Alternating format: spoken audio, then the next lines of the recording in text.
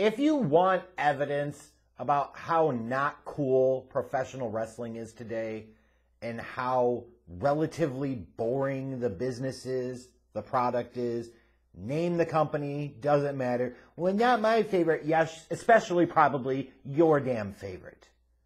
We all largely blow. I look every day online between wrestling sites, social media, and I sit there and I say, oh my God, it is that effing boring that this is what we're talking about. This gets column space. This gets impressions on websites. Like, we're that desperate for anything that could even be remotely interesting pertaining to professional wrestling, that this is the shit that gets the airtime. This is the shit that gets the discussion.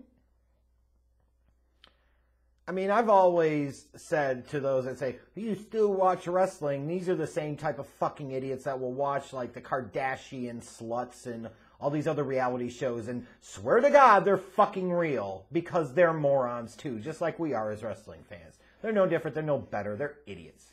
Same ones that'll talk about, like, Game of Thrones when that show was on, or other shows, and talk about them like they were real, like they don't see the irony in them mocking wrestling fans.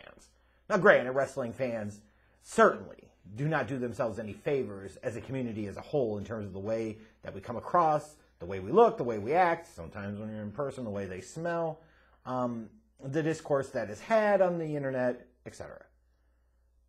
But goddamn, sometimes I wonder if part of that is also just the fault of the wrestling industry and just how incredibly boring it is right now for the most part. And you will have those that would probably come into the comments on this video and say, I don't know what the hell you're talking about, Jeff. It's hotter than it's been in years. Is it really? If it's so hot, how come more people don't watch it? How come more people don't talk about it? Especially here in the U.S. It's because you enjoy it doesn't mean that it's great for everyone, to which you might respond with, well, just because you think it's boring doesn't mean that it's boring for everyone, to which I would say, touche, except for one small problem.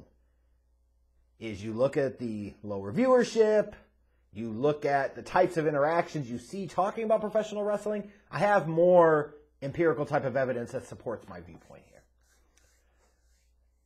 And what's happened over the past few days, this debate, this dialogue, this discourse around a goddamn wrestling t-shirt just goes to show how whack wrestling has become.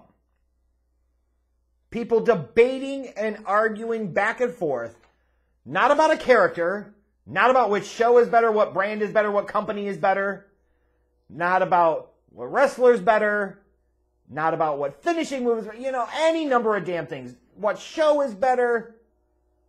A t-shirt. A God-blessed t-shirt drove several days of discussion and debate among the wrestling fans online. Just take stock of that for a second and think about how pathetic that truly is. A fucking t-shirt. That's how sad this shit has gotten. And honestly, what I find incredible about this is that there's even a lot of debate here. Honestly.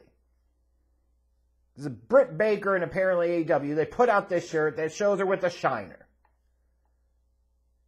And of course, people with a logical kind of rational reaction said, hey, that looks kind of fucked up. That kind of looks like you're glamorizing, trying to profit off of domestic violence, the optics of it, the look of it. Which, of course, Britt Baker, being a modern wrestler with absolutely no backbone and being the type of entitled brat that's used to getting their way and having incredible insecurities, most of them do in the business now. That's why they don't get real heat. That's why a lot of the shit they do is boring as hell. That's why they have to resort to the extreme shit and the fucking flips and the kicks because they don't know how to connect with the audience in a different way because they're too goddamn emotional and insecure to be able to do the right things that are necessary to get the type of heat that can actually make them some real fucking money. Britt's one of them. DMD, burying Thunder Rosa. Whatever. But of course she responds, because God forbid anybody actually disagree with something that she puts out or says, or criticize anything she put out or says. And I'm sitting there and I see this, and I've largely stayed away from it. And I just, the false equivalencies that she's drawing with the damn male t-shirts with the fucking, it's just fucking different. And as a woman, you would think Britt Baker would be like, duh, this is not the same thing. Society kind of expects, fair or not, men to be fucking stupid. And you see a shirt like that with fucking dudes that look kind of dirty or grungy or whatever, and it looks like there's blood on the shirt. That washes as a society more than it does some dude. Imagine some dude walking around, and here's this white chick on his damn shirt with a fucking black eye. Oh, what a conversation starter. Is it really? Hey, what the fuck you going on? You showing off what you did to your girl? The fuck is that? You trying to send type of message? Like, if we can't just fundamentally agree that people that outside of the wrestling bubble will take one look at that shirt and say, that's really fucked up. Take one look at that shirt, and a lot of them say, why are you looking like you're celebrating a woman with a black eye? Like, what the fuck is up with that? If you can't understand how that would come across outside of the wrestling bubble, then you're delusional. Disconnected from reality, as the wrestling bubble has increasingly become over the years. It's true. Wrestling went in the course of a couple of decades from helping the Jerry Springer show become the kind of national and international phenomenon that it was. Oh yeah, wrestling had a major part in that. From the talent that appeared on the show to the people that booked and wrote the shows. Like, I was so heavily influenced by wrestling, it didn't make any damn sense. And it was logical. Fuck do you think Crash TV came from in the 90s, talking about the Attitude Era and the Monday Night Wars? But we're talking again about Britt Baker and this shirt. This is just really stupid and dumb. How's anybody even going to see this AEW? How are they even going to grasp that? They're going to take one look at you and they're going to look the other fucking way, or somebody's going to confront you about it. It's just a really dumb, stupid look. But then I also point to, like, the wrestling journalists, the wrestling media, the wrestling fans. And kind of a reality check here. Most average people are going to have no damn clue who the hell Dr. Britt Baker DMD is. They're going to have no fucking clue. And the reality is, how many people are even going to buy a shirt that looks like that bullshit? Like, is the outrage outsized compared to the reality of the business or money that that shirt would make? Certainly, I would think so. This demanded days of discourse and debate over a fucking t-shirt that'll probably be lucky to sell a couple thousand units? What's the likelihood that anybody would even be seen in public wearing one of these fucking things?